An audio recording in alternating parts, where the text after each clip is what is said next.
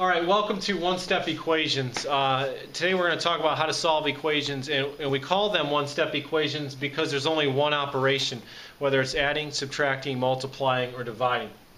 They're one step, one operation. A lot of times you can just use mental math to get the answer, and we'll show you some examples where that takes place. You're going to use one of these operations, add, subtract, multiply, or divide, to solve these one-step equations. And when you solve an equation, you have to remember you want to get the variable by itself, whether it's x or y or d. You want that variable isolated on one side of the equal sign. So we're going to look at several different types of one-step equations. Okay, so this first one, solving x minus 5 equals negative 13. And so you might be able to use mental math to get that answer. What number, when you subtract 5, gives you negative 13? Okay, so what I did first is rewrite the equation, and I noticed that the only operation I see is subtraction. So the idea here is, to solve the equation, we have to undo the operation we see. To undo subtraction, we're going to use addition.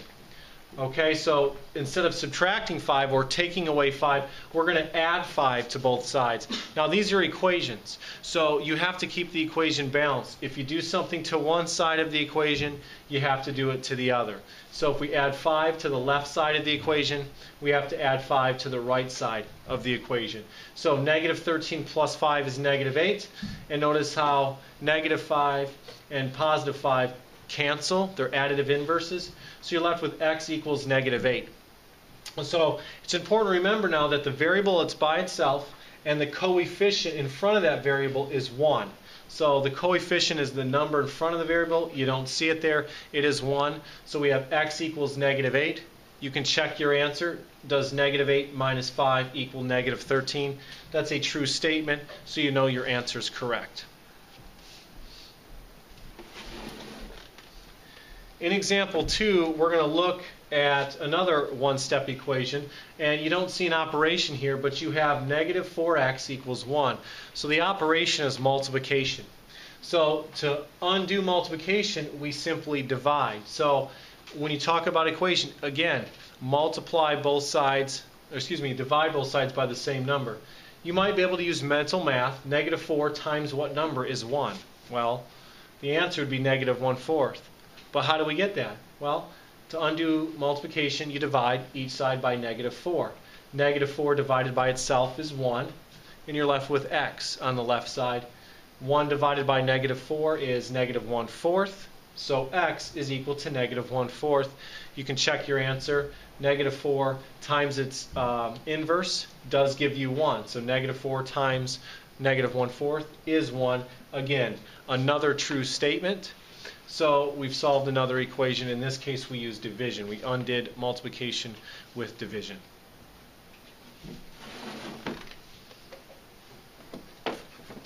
Our third equation involves a fraction. Okay, so we have solving 10 equals negative 2/3 m. So our variable is m in this case. Now, you might see the fraction and think division. Well, look what's happening. Negative 2/3 times m. So in order to undo the multiplication, we're going to divide again. Okay, you can divide, or you can actually go one step further and just multiply by the reciprocal. Okay, because we want that number in front of the variable to be 1. Anytime you multiply a number by its reciprocal, you get 1. So we're actually going to multiply each side by the reciprocal. The reciprocal of negative 2/3 is negative 3/2. So in red here, you've seen that I multiply each side by the reciprocal.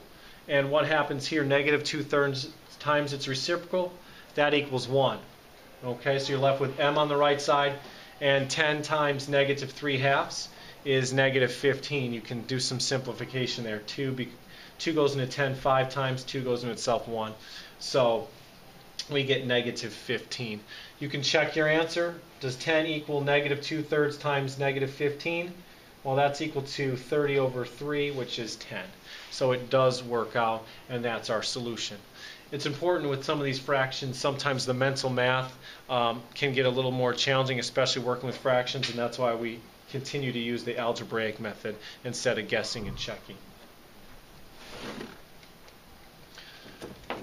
All right, our next example, we're going to solve x over 5 equals negative 30.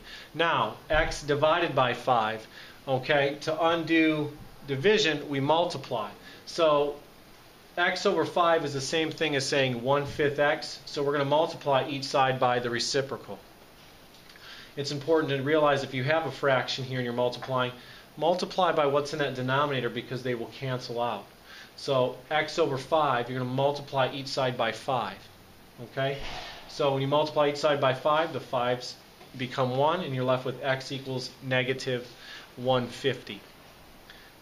Check your answer. Negative 150 over 5, does that equal negative 30? It does, so my answer is correct. And we can move on.